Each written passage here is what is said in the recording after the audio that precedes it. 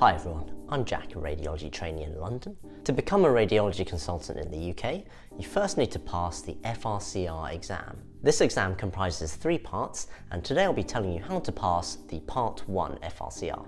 First I'll explain what the exam involves, and then I'll talk through how to pass the 2 papers in the exam, physics and anatomy. I'll talk about which resources I used and the strategy I used to prepare for the exams. I've put more information in the description and on my website. These do include affiliate links, so I will earn a small commission if you purchase through them, and that goes to help me run the channel. As a disclaimer, I'm not being sponsored by anyone for this video. Timestamps are up above, so just skip to the part you want to watch.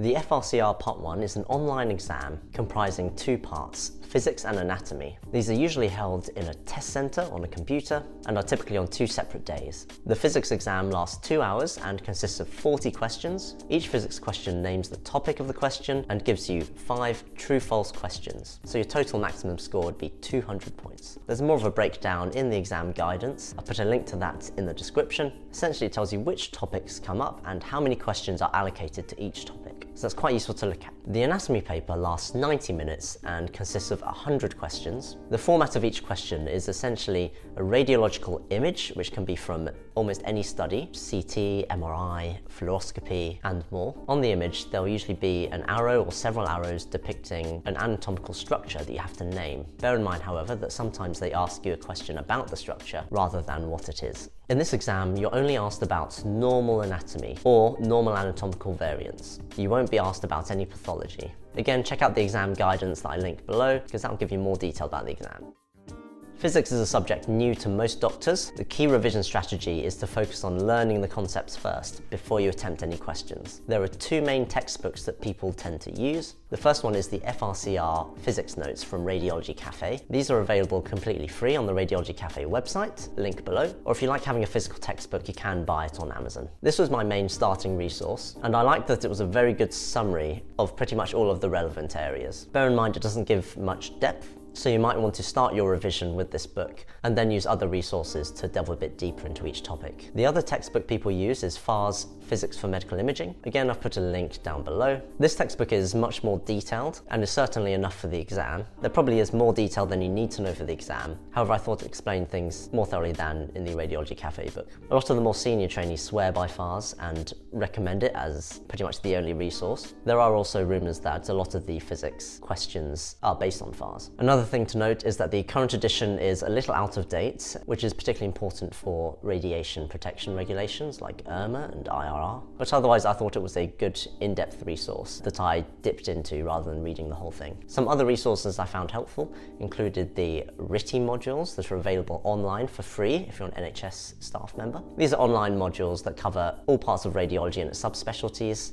However, the physics modules are quite good for breaking everything down into bite-sized chunks. I thought these gave a good explanation for the physics concepts, and I used these to gain a bit more detailed information about certain areas. Another resource some of my colleagues have recommended is MRI Made Easy. There's a link to a free online copy in the description. It's essentially a short illustrated guide explaining basic MRI principles. It uses a lot of everyday analogies, so it's quite fun. I personally didn't use it very much, but some people found it quite helpful. It's then time to start practicing physics questions. I put a link in the description to some free questions from the Royal College of Radiologists, and also some I found for FRCR Academy, who are not sponsoring this video. Those are a good place to start for free questions. However, the main practice questions that I used were from MCQs for the first FRCR. This book was recommended to me by a more senior trainee, and I have to say I really liked it. I thought the topics were really relevant for the exam, and I'd probably recommend this book most. For me, it's the only practice question book I used for the exam. Again, bear in mind the sections on IRMA and IRR are not completely up to date, but the other questions are good,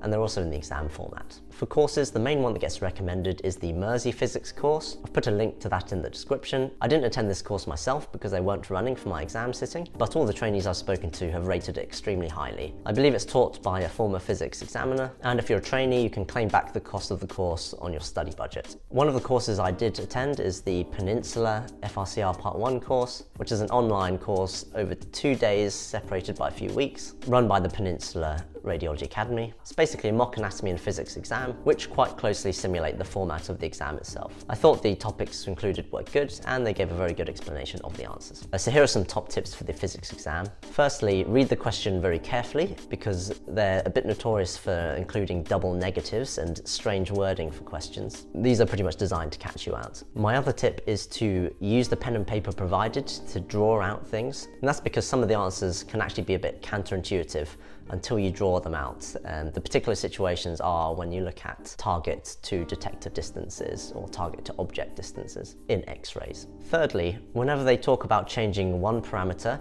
you have to assume that the other parameters are kept completely the same, unless they otherwise specify. And finally, it's a true-false exam, so make sure you answer every question, as there's no negative marking. There are also, unfortunately, a few things that you just need to memorize, such as the materials of different parts of the X-ray machine. I've put a list of some of these on my website, link in the description. Now let's move on to the anatomy paper.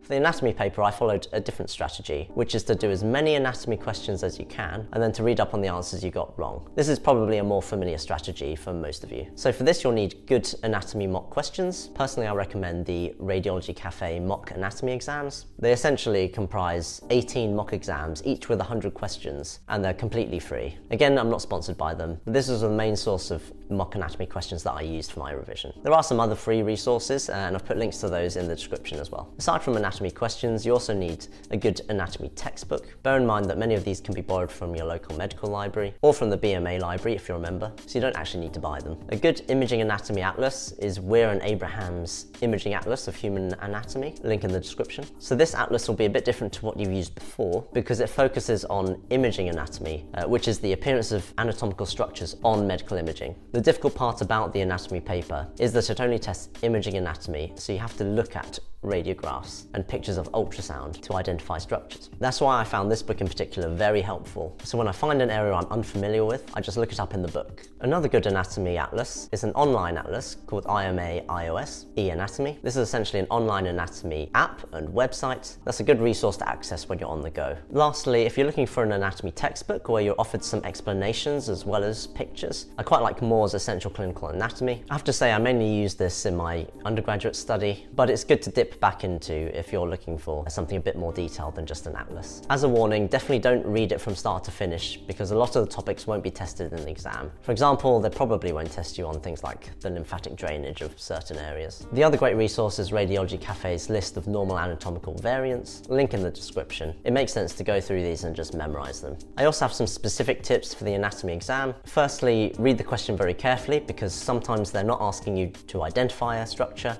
they're asking you questions about a structure, such as what runs through it. Secondly, make sure you name the side, so left or right. This is a very easy way to lose a mark, even though you may have named the structure correctly. Sometimes the side is indicated by a mark, such as the marker on plain radiographs, or you might have to work it out by other structures, such as the heart being on the left side. There is a little exception about this, which the RCR mentions in its advice for the anatomy exam, which is that if you don't have a paired structure shown, or a marker, then you wouldn't have to name which side the structure is. For example, if they only show one hand without any marker to show if it's left or right, then you don't have to say which side it is. The last specific thing from the RCR guidance is about pediatric anatomy and ossification centers. Essentially, you're meant to use the terms epiphysis and apophysis rather than secondary ossification center, as that will lose a mark, and they specifically say that in the guidance. I put a link to that guidance in the description, so make sure you read that through. For more detailed tips on the part 1, check out my website, link in the description. Leave any questions in the comments, like and subscribe for more, and I'll see you next time.